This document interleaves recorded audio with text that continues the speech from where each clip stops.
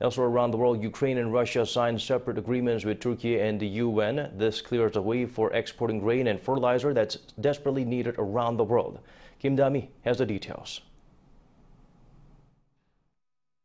Ukraine and Russia agreed to resume vital grain exports from Black Sea ports, a major diplomatic breakthrough aimed at easing a global food crisis sparked by the war.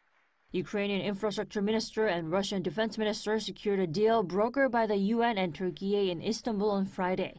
This is the first negotiation reached in 5 months since the war broke out. And it will help stabilize global food prices, which were already at record levels even before the war, a true nightmare for developing countries. The blockade of Ukraine's grain has left the developing countries on the edge of bankruptcy and caused a global food crisis, with wheat-based products like bread becoming more expensive.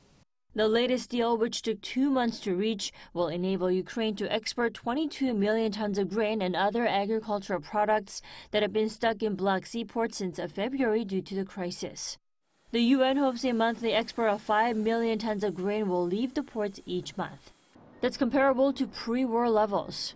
A coordination and monitoring center will be established in Istanbul, staffed by UN, Turkish, Russian, and Ukrainian officials so that no weapons are shipped to Ukraine.